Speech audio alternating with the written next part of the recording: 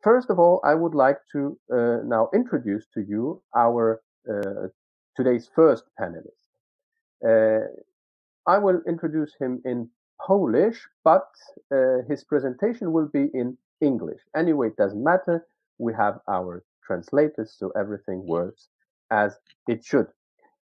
Doktor habilitowany Krzysztof Wasilewski, profesor Politechniki Koszalińskiej, jest politologiem i medioznawcą.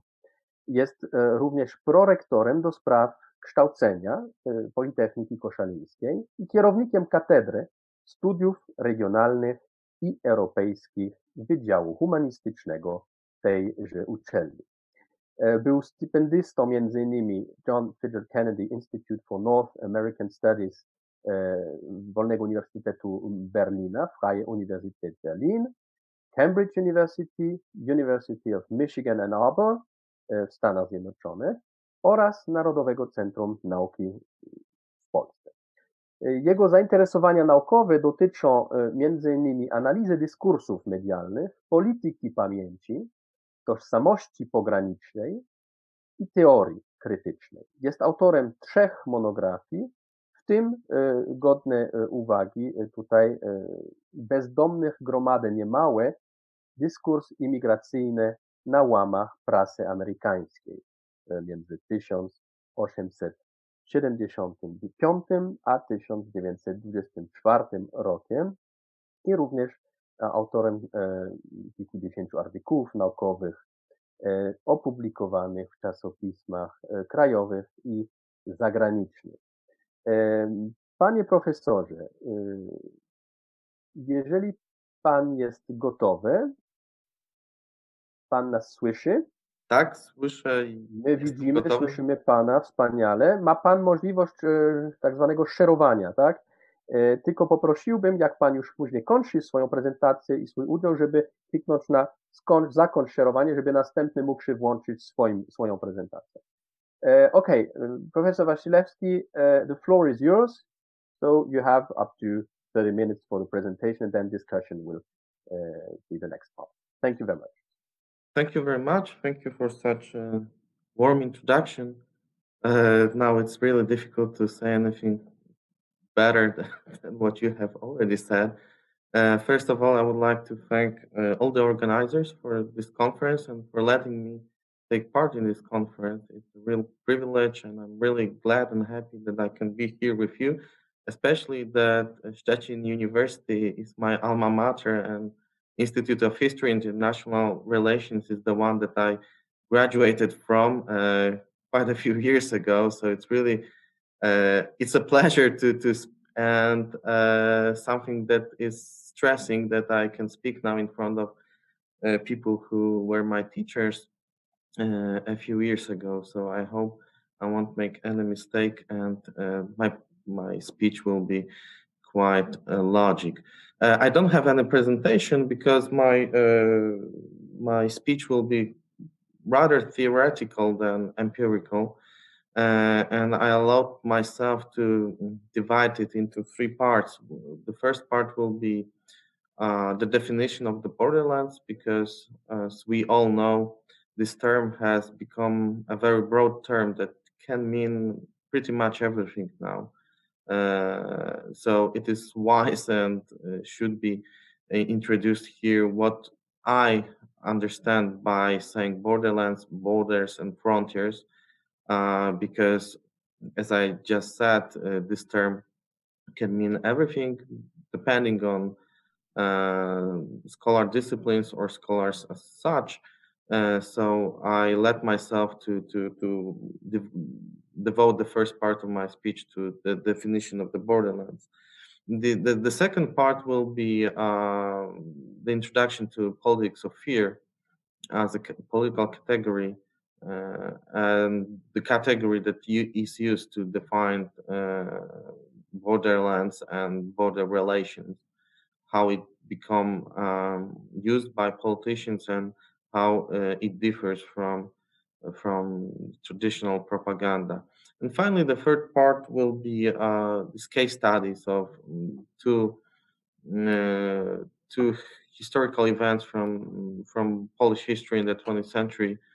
The first will be the 1920 East Prussian plebiscite in East Prussia, or plebiscyt na Warmii, Mazurach i Powiślu, as it is known in Polish.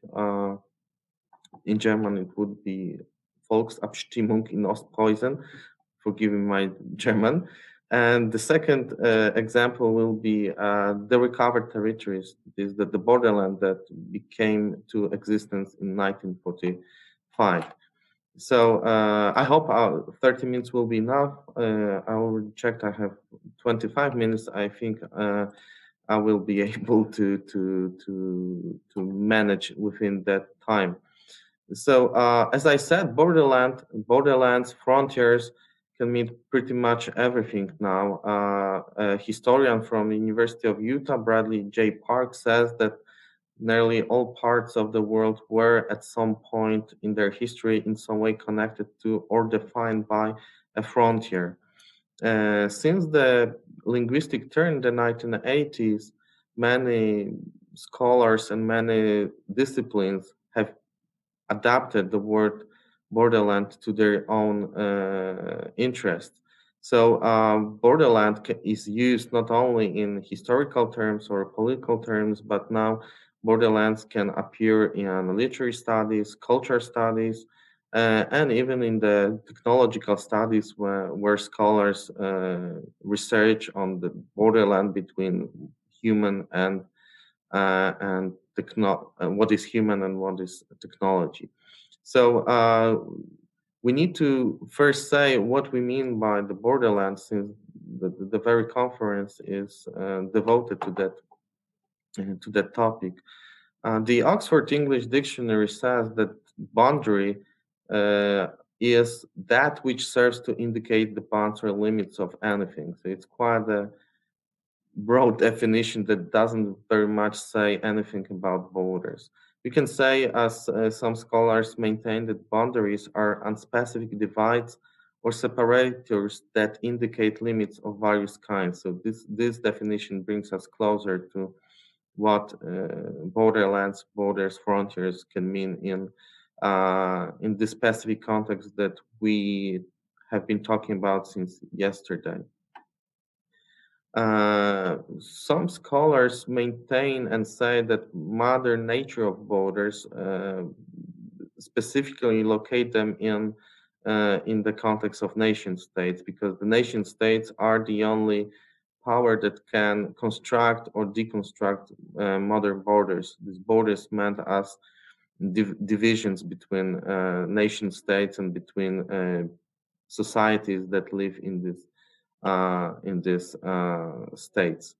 However, I am a great fan of post-colonial theory, and I try to locate my research in that research context.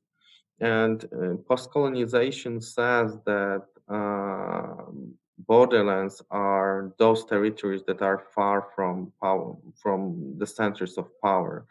In other words, borderlands are those places where people struggle, where their voices are silenced and covered, where memories are broken and destroyed, as one scholar said. So from this perspective, we should look at borderland, but not only borderlands, but borderland regions as such, as regions, as periphery, as political, economical, and cultural peripheries, where there's this struggle between what is local, what is regional, and what is coming from the political and cultural and economical center that actually sets the borders in and divides territories into peripheries and centers. So post-colonization and post-colonial studies give us this interesting perspective to look at borderlands, not only from the perspective of political or historical processes, that is how borders changed, how territories became parts of this or that country or this or that state, but it allows us to look at this territory and people who live there as an independent identity, which should be researched on and which is quite different from the rest of the, for example, nation states, even though it is still a part of this nation state. So we can say we see that border research is a multilingual endeavor where vocabularies, where languages, where different academic perspectives are mixed and often confused. So to sum up this part on the borderlands, we can agree, or I would like to tell you how I understand borderlands, because from the definitions that I have given and from the perspectives that I have provided so far, we can say that the borderland is not just a region that lies object to a border. This is the definition provided in 1994 by Oscar Martinez. But we can say that borderlands are not just physical lines that divide one nation from another, but are a political construct that pertains not only political relations but also other relations that take place between on every level of social relations, from up to bottom, we can say. So I would like you to look at borderlands from this broad perspective, including geographical features of borderlands, but first and foremost, these constructive elements of the borderlands that seems to be, if not the most important, and especially important in relation to what we have been talking about during this conference. So if borderlands are a social construct or political construct, then one of the categories through which we can construct borderlands is, in my opinion, and this is the main thesis of this speech, that borderlands can be defined by the category of fear. And here I would like to introduce the concept, the politics of fear, which is not a new concept. It has been in political science studies and history studies for quite a few years now, but it has become especially important since 2001, when the terrorist attacks on the World Trade Center on September the 11th provoked the American government to act, to wage a war against terrorism, as it was called. And this war, as we probably all know, was the idea of this war rested on the idea of politics of fear. So the American government used fear and the power of fear among not only Americans, but actually among societies, the whole world, to excuse their actions and their wars that they waged after the September 11, 2001.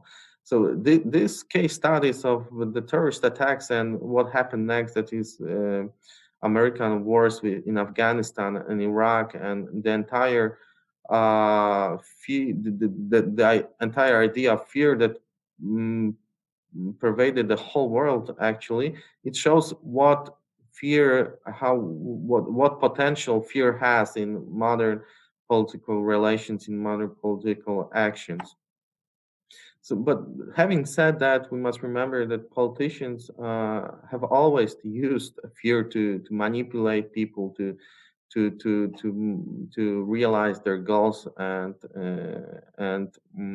to make people believe what they wanted to believe. So even Thomas Hobbes, in his famous work, said that fear leaves strong marks on public debates and policy making.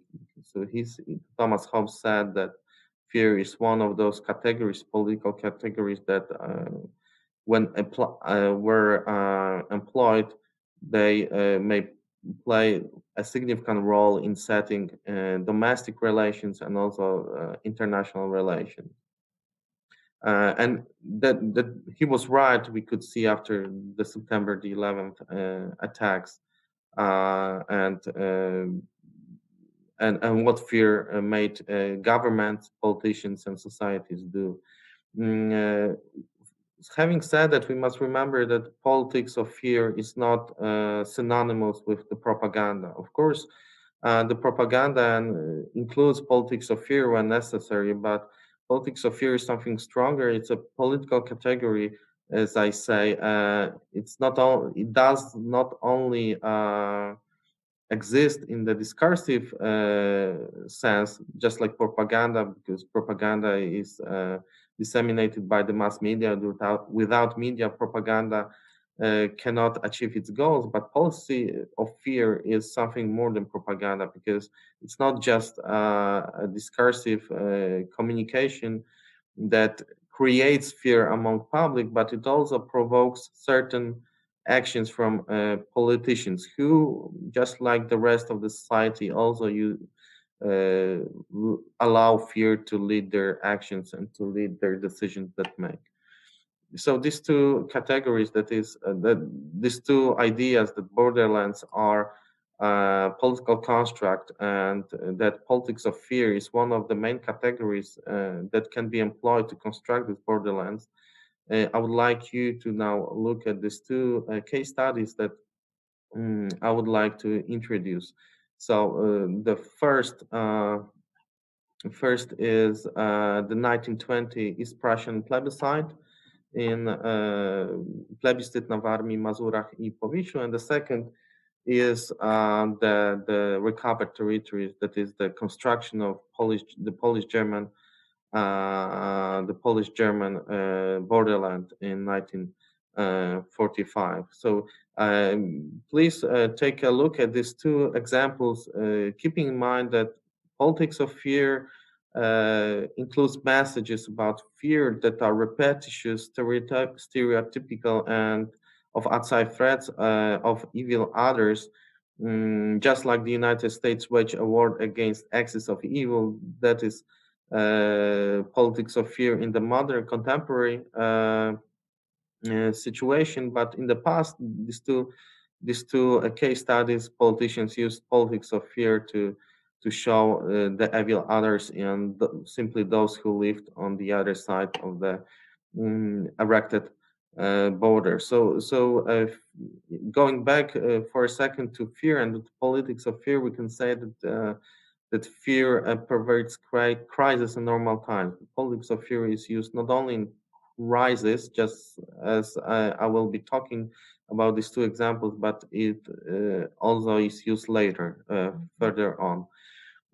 So starting with the East Prussian plebiscite, I guess we all know the details about this event, so there's no point in going back to setting the historical context to it. I would like to concentrate on the politics of fear from the German side, actually, and because it was the German propaganda, the German political actions that could be used as a symbol of politics of fear, and how the construction of borderlands took place then. So when you take a look at what German newspapers wrote at the time, for example, in Olsztyn on Allenstein, just such titles as Allensteiner Volksblatt or Allensteiner Zeitung, you can see that what the picture of Poland concentrated on fear that on the fear that Germans and the Mazura people should feel against Poles, because Poles were depicted as bloodthirsty people who wage wars, who are not only poor, but also who do not know how to govern their own state. So we can see that fear did not only refer to this stereotypical fear, that is fear of others, fear of something we don't know, but it also was used as fear, economical fear and cultural fear and religious fear, because the notion that Poles were Catholics was omnipresent in the German political actions during the plebiscite to provoke this religious fear among Protestants and others that once Poles will come and once the Warmian Mazury will become Polish, Catholicism will become the state religion, and other denominations would not be able to exist. So this shows this propaganda present in local newspapers, but also present in local actions when German authorities were using people to stage fights on the streets to show that the Poles are brutal and they use force, this physical force to get what they want, that created the idea of fear among German people and often among the Mazura people. So it shows how this politics of fear constructed borderlands, constructed divisions long before these borderlands were set by political decisions or by political treaties. So we can see that politics of fear is often employed long before political actions, these official political actions take place, and before treaties are signed that divide certain territories into one nation or another. But politics of fear it does not follow, but often precedes these political actions, and it's necessary to construct borderland because borderland in its very nature needs divisions. It needs to set clear categories through which we can evaluate people and through which we can divide people into certain categories, for example, ethnic categories, because in this region there was no natural borderlands. The borderlands need to be created politically, socially, culturally. So this is why politics of fear played such an extensive role in setting, in constructing Polish-German borderland in the 1920s. And the same we can say about the 1945 and the creation, the construction of the borderland, the Polish-German borderland after World War II, when the concept of the recovered territories was introduced, and as historians say, the Polish state used all-embracing propaganda, as we can read in material, in documents from that time. This all-embracing propaganda relied on the idea of fear, that was to create fear among Poles to not only accept the new territories of Poland, because the Western territories were given to Poland while the eastern frontiers were lost to the Soviet Union.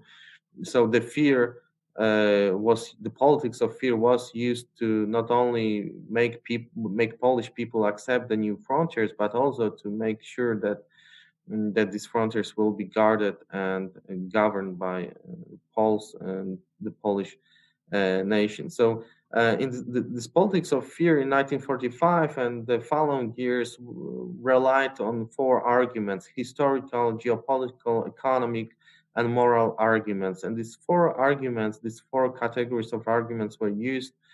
They all were used, but they all relied on the idea of fear, because if you go through Polish newspapers, through Polish movies, through Polish art of that time, you will see that what picture was the most omnipresent in the propaganda, in the actions of politicians, was this picture of a bloodthirsty German. Just like in 1920 it was a bloodthirsty Pole, in 1945 it was bloodthirsty Germans who wanted to regain their territories, and this is why Poles need to defend them by force if necessary. So this omnipresent propaganda, this all-embracing propaganda, as the Polish communist government said at that time, was to induce fear into Poles who lived in the Western territories, who moved to the Western territories, to make sure that the fear would not allow them to have any other political ideas except for the domination one. And this shows how this post-colonial perspective, this division into peripheries and into political centers is visible in this example, because it was the power center that decided about relations, social relations, cultural relations in the borderland in post-war Poland. So if you look into what was said, what was written about Polish-German relations, it was the fear is this idea that is visible at once. For example, in one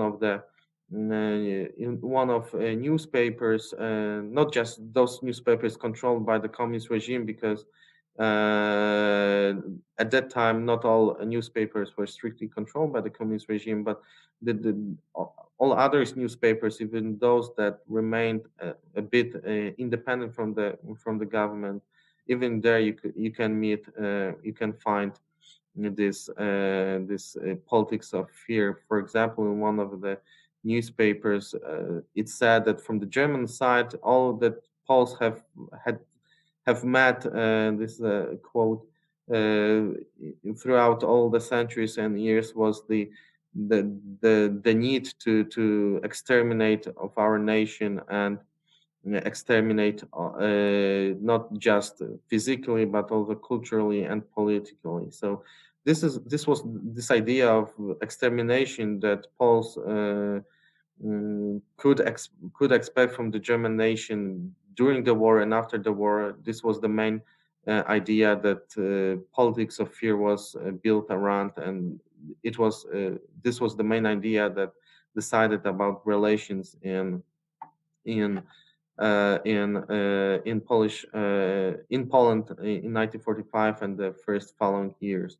So we can see that politics of fear served the Polish government to build this picture of the Polish Guard, the Polish watch against the German invasion into not only into Poland but into Central Europe, that could be expected. So Poles who lived in the borderlands were this Polish watch were these Polish guards who were to guard the entire nation against German invasion.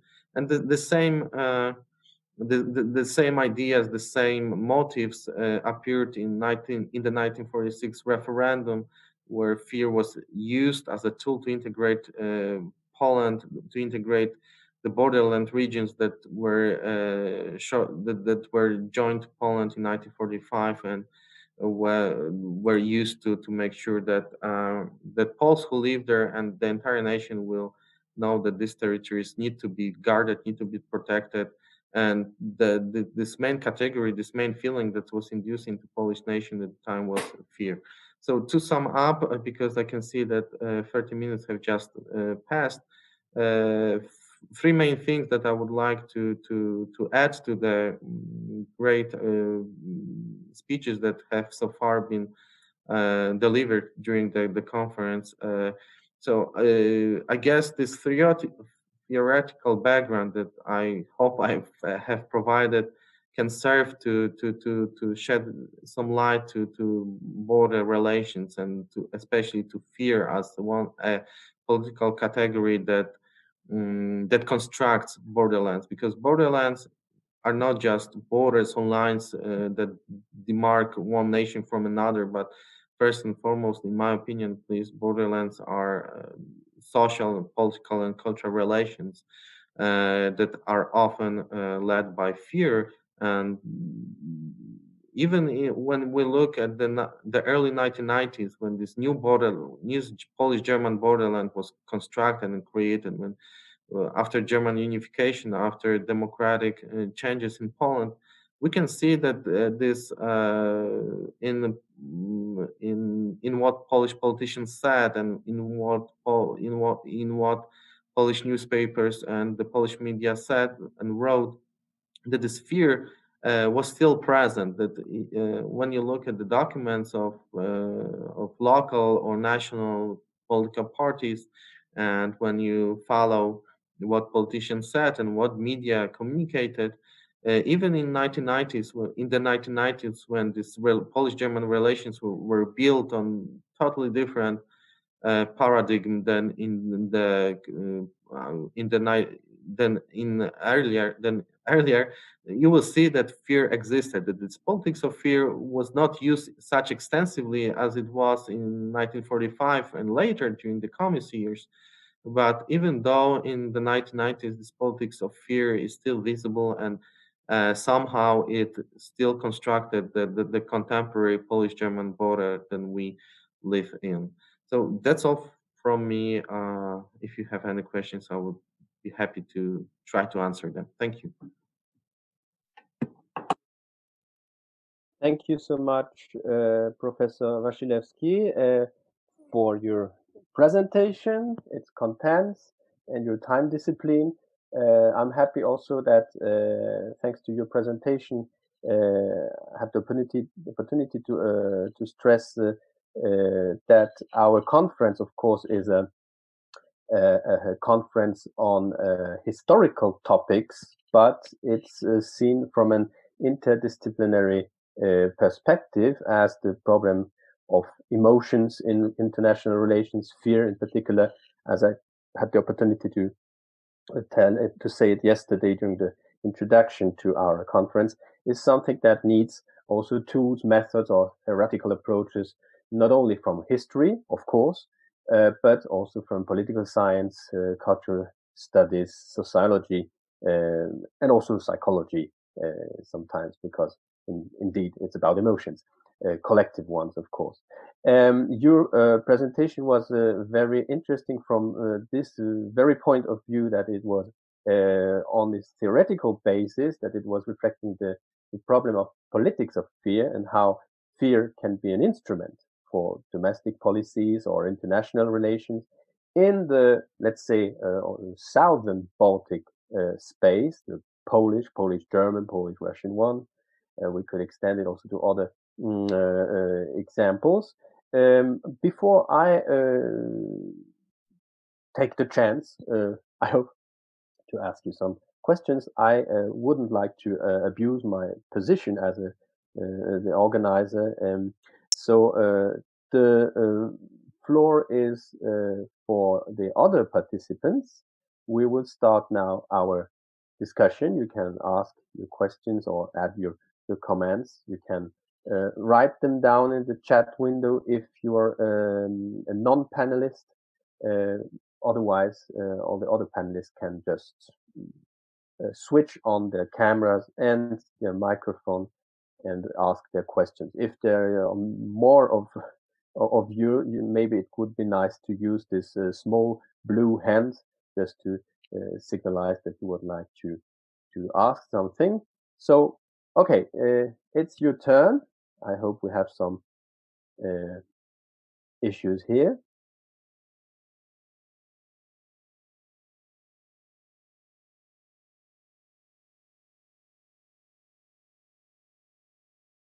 Okay, so maybe to give the time other participants, panelists, and maybe also the audience for making their point, I would like to stress the point also that in fact the processes we have were able to observe, and you have also described during this referenda and so on, largely seen the problem of fear management, or the boosting of existing fears for political use in borderlands.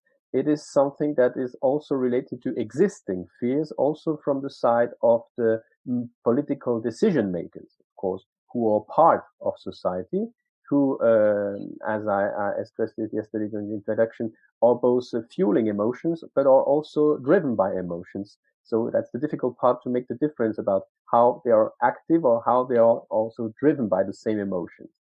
And we have some similar examples. In this case, we see that the Baltic Sea region with all its specificities, has some common points with other parts with similar problems as far as the relation to Germans or German minorities are concerned. For example, if we have a look farther south in the Central European area, if we have a look at what was happening just after 45 in Czechoslovakia, and how the domestic policy and the demographic politics about the remaining German minority after 45 was organized in the Czechoslovakian government, we see these fears.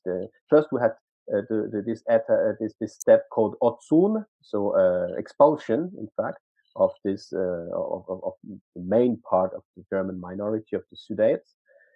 But then, for the remaining ones who were necessary, in fact, as qualified workers for mining, for example, as in Polish Silesia, for example, or in the region of Szczecin, in the docks, for example. For these remaining parts of the German minorities, there was another technique then called Rospil, so to diffuse, in fact, not to allow the remaining German minority to gather in some kind of concentrated areas in order to avoid forms of irredentism from Germany, or in order to shortcut the possibilities for these remaining Germans to organize together and so on. So this Rospil, this diffusing of the remaining German minority in Czechoslovakia, was a typical case of border fear, of fear concerning the border region from the side of the Czechoslovakian politicians. And it's something that in this case we can also observe, even if it's not called that way, as an aim to avoid minorities to get organized, especially in border region, in smaller countries around the Baltic Sea, in the Baltic Sea region, be it in Estonia or in Lithuania, in Latvia, for example, if we take the Russian population, for example. I see that we have a question, a written question. I think Professor Wasilewski can see it, but I will read it for everybody. It's asked by Mrs. Redepenning, who is a PhD student of the Herder Institute and who is writing or preparing a work about Szczecin, the Szczecin area, as far as I remember, in the after-war period. So I read the question. Thank you for a very interesting insight. I was wondering if the concept of politics of fear in the case of the recovered territories had mostly an internal effect on the local population, or if this political tool also aims for external effects, for example, reaction from the Germans, and how these tools deal with the risk of escalation of conflicts. Do you want to answer right now, maybe? I will try. Thank you for this interesting question. But first, I would like to say a few words about what Professor Weber said. That this first tactics or this politics of fear was used in the borderlands not only against Germans, but we must remember that shortly after 1945, some numbers of the Ukrainians were forcibly moved here to the Western territories and dispersed around all these territories. And in the official propaganda, they were pictured as the Ukrainian nationalists who are responsible for mass murders of Poles in the southern frontiers in the pre-war Poland. So we can see that this politics of fear had a very extensive scope. It was not only directed against the Germans or it did not only set the Polish-German relations, but it was also used to set all the relations that were at the time in the Polish-German borderland or in the recovered territories. And going back to the question, this politics of fear that was orchestrated by the Polish government was first and foremost, it served to manipulate the emotions within the Polish population. At least I would construct such a thesis now, because the Germans were expulsed from the territories since 1945, and when the Poles came, the numbers of Germans were still high, but they were leaving their own territories on a daily basis. So the idea was to make sure that the Poles would fear Germans, not the Germans would fear Poles. Of course, the German World War II propaganda had done a lot of job to make the Germans fear Poles, but the politics of fear that was orchestrated in 1945 by the Polish government, it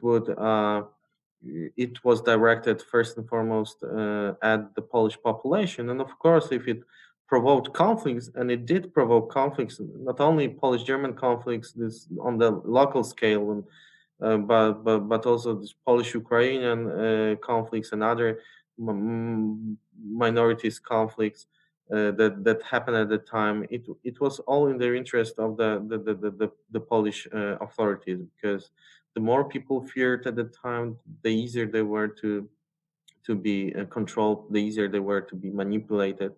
And that was the main goal of the politics of fear of the time, to make sure that the Polish-German borderland, or the recovered territories, were a place where fear played one of the main roles, because fear made using fear, it made sure that the population that lived there, the Polish population that lived there, would look at the Polish state as its protector and as its guardian. So that was the main point, in my opinion, at least. I hope I answered the question. Thank you so much. I have a look now at the other panelists. I cannot see any blue hand, so I suppose that there are no questions, no comments by now from our panelists. I checked the chat. I will go ahead, maybe, if I may, looking at what Mrs. Redepenning asked. In fact, what we can observe is that as far as the fear of Germans and of Germany was something that some political regimes in the region worked with for domestic reasons, of course, building on existing fears that were quite logical after World War II in society. There was a reaction in some way also on the German part, in the German states. For example, in the Federal Republic of Germany, as in fact, we can see that part of the difficulty is to say which part, and it's maybe rather difficult to have a quantitative approach to it. It was a qualitative one, but part of the fact that West German policies would be in some way, let's say, prudent, cautious about some decisions concerning Central and Eastern Europe, or maybe they became more cautious than they used to be at the beginning, was maybe some form of learning of the reactions that some discourses can create at the partner's part. For example, if we had very, not say aggressive, but very assertive discourses in West Germany, or discourses that would assert still the right of the Germans to the territories they had lost in then Western Poland, so the so-called recovered territories from Polish point of view. Germans learned that this kind of discourse would automatically be harmful to West German foreign policy, because there would be strong reactions from the Eastern Bloc, not only from Poland, but it would be, of course, with the approval and with the background of the Soviet Union to say, oh, see, like West Germany is a revisionist power. They want to take back what they lost, and they lost it because they are responsible for war, so it's not the right position. So at the beginning, the first years of the Bundesrepublik, the Federal Republic of Germany, this was the learning process was maybe not that advanced, but as we see how cautiously later, starting with the new Ostpolitik of the SPD, Willy Brandt, and the next years, how more cautiously West Germany would approach the question of these lost territories, the recognition of the border, and so on. It is not an abuse to say that for some part, it is the result of a certain learning process, how to handle the fears of the others too. Being conscious, of course, that fear was an instrument of internal domestic power politics, for example, by the Polish communist regime or others, but still the effect on society was to be observed. And if West Germany wanted to deconstruct the propaganda picture, the picture that was depicted in the communist propaganda about West Germany, they wanted to be able for the populations, as far as they had some access to other information, of course, through Samizdat and so on in later years, to see that West Germany was not necessarily the country, the state that propaganda would describe. So if they would like to change their image also in Eastern Europe, they had to take into account, to keep in mind, which collective emotions could be strengthened or evoked by forms of discourse that would be interpreted as aggressive, or forms of irredentism, border revisionism too. This is more a comment on my part. I don't know if you agree. Maybe you could react to this if you want, of course. Then I see that we have a question or a comment by Dr. Segelke. But okay, you choose if you want to wait for Dr. Segelke. I'll wait. Yes. So, Mr. Segelke, it's your turn. Thank you. Just took me some time to find the little yellow hand. That was the. But I would ask something to 1920s. So if you would like to answer Professor Weber's comment first, that's fine with me. Or reply to it. Well, it's not really a question for it. It's just I would be curious if you see it this way or different. It could be interesting. But if you want to answer first Dr. Segelke's question, it's not a problem. We have also time during the final discussion when we go back to some topics. So tomorrow. So I will wait for the question and then just reply to everything. It's a very short question. Thank you very much. It was great, inspiring presentation. I was wondering whether to which degree this politics of fear were connected with the idea of forcing people of making a decision, of adopting a certain concept of nationality, especially in a border region where it's often multi-ethnic, multicultural. And at least in the Danish-German case, I think this in the 1920s was one main issue to make people accept a certain concept or subscribe to a certain concept of nationality and just yeah, just force them into a group.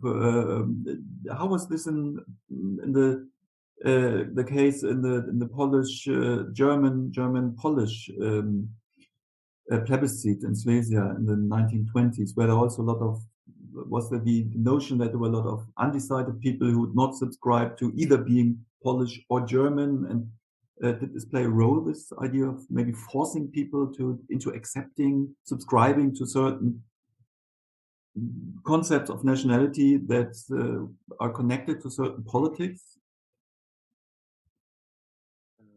Thank you for such an interesting question. And yeah, I have in my speech, I forgot to mention this. Thank you for reminding about this idea of nationalisms and ethnic struggles that were reborn in the early 20th century. Because as you observed, the borderland regions were multi-ethnic, multicultural, multi-religious. And so, in fact, in the 1920s, and not only in the plebiscite that I talk about, but also in the Silesia plebiscite that you mentioned, some people first heard that they are Germans or Poles.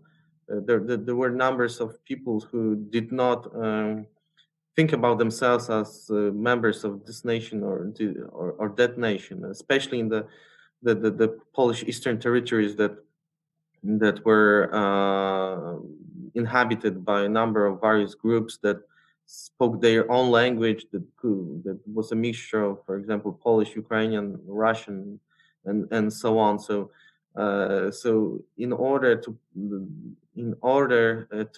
politics of fear to work and to achieve its goal, first nation states or national authorities, they had to create this ethnical identity or this national identity, because many people, it was new for them to see that they have some nationality, that they lived, their families had lived in the territories for many years or centuries even, and they had never thought about being a member of this or that nation. They lived either in the Kingdom of Poland or in Prussia, but they never considered themselves as members of one nation. They were simply inhabitants of given territory, and the politics of fear stimulated or enhanced the idea of nationalism within borderland regions. So this is what I try to say through setting this theoretical context in post-colonial studies, because this nationalisms and division into ethnical groups was an idea from the political center, not from peripheries. And politics of fear enhanced the idea that people were from different nations, because nation states needed a category through which they could divide, through which they could design their borders, the borderlines, and so on. So nationalism was a very plausible idea to enhance fear, because when people were told that they should fear others because they speak a different language, or maybe they have different religion, and then they started to fear them. But yeah, going back to your question, nationalism, the fact that the World War One made nationalism one of the main force in European politics, especially in the borderland regions, not only in Poland, but as you said, in the German, Danish, or in other borders, that they were set through nationalism's scope and perspective. Then it becomes obvious that politics of fear and nationalism, they're interconnected and cannot work one without another. And we could how strong this connection is, we can observe in this plebiscites that took place after World War One, and in what happened after World War II, when new borderlands had to be constructed. But we can also see it nowadays, like in 2015 in this refugee crisis, when politics of fear was established again, and when people's emotions were manipulated and orchestrated by fear, and their political decisions were caused by fear. So it shows that regardless of years and decades and historical periods, that politics of fear is one of those political categories that set intercultural relations in a certain context, and it provokes conflict, and it sets clear boundaries between us and them, and this is why politics of fear, and this is why fear is this category that is, in my opinion, crucial for borderland studies and for borderlands as such. Thank you. Thank you very much. Thank you so much. Just have a look. Don't see any other blue hands. If someone about the panelists would like to ask something, not having found the blue hand, it's not a problem. Just switch on camera and microphone and ask. If there is no question from the panelists, I just have a look here. I cannot see any other questions or comments from the audience, from the non-panelists in the chat window. Do you want to make some comment on my comment, or you keep it for later, as far as the possible German learning process with the handling of others' emotions with regard to Germany is concerned? It's kind of well, I would agree with you on most things that you said. So okay, I don't want to repeat this what you said, but yeah, I think you're right in what you said about fear and emotions from the German side. It's what sometimes we can call, I'd say, well, maybe it's a kind of a stylistic game, but fear of the fear. In fact, you want to be careful with what you're saying, because you know that if you say too much, or if you don't say it the way you should, or the way that it's expected, at least in order to be not threatful, you will create some additional fears or stir existing ones. Which in fact can be seen from the Polish perspective in the German-Polish relations as quite, we could say, the strength of the weaker, because there is a form of control thanks to what you could say the emotional dimension of the relation. At least in the times where there was a very strong political manipulation, of course, of existing collective emotions in the Polish society with regard to Germany and the Germans. Of course, making it different between the good East Germans, the communist one, and the bad West German, the capitalist one. But that's another point of state propaganda, of course. We can see that the same cliches are used even now, not on such a large scale. The fear is not that great that was orchestrated in the 1940s, for example. But as I said, even in the early 1990s, where the Polish-German relations were set on totally different categories, when we wanted friendly relations from both sides, even then the fear of Germans coming back to their old territories was visible, even in official even in official speeches by politicians or in the media that somehow use this fear of the Germans to set new relations in the borderland, and we can still see it when the fear of foreigners, when the fear of others is still used, not just in border relations, but in a far much larger context. And not just in Poland, but in other countries as well. Yes, of course, not just in Poland, that for sure. Just because through your presentation we had a more specific look on, let's say, the southern shore of our Baltic Sea area, of course, but we have and we will have many other opportunities during our conference also to have a look to compare with other shores of the Baltic Sea. Thank you so much, Professor Wasilewski, for your very, very interesting input, also theoretical input into our conference topics. We duly ended the first part of today's morning presentations. It's 10:30, and I propose that, of course, the best thing would be to stay in the room. You can just switch off your camera, switch off your microphone, but it's not necessary to log out and log in. It's just for 15 minutes, just to have your eyes and legs rest a bit after sitting in front of your screen. So we'll meet at 10:45, okay, for the next presentation by Dr. German Ragozin from Arkhangelsk, far in the north. Thank you very much, and see you soon in a quarter of hour.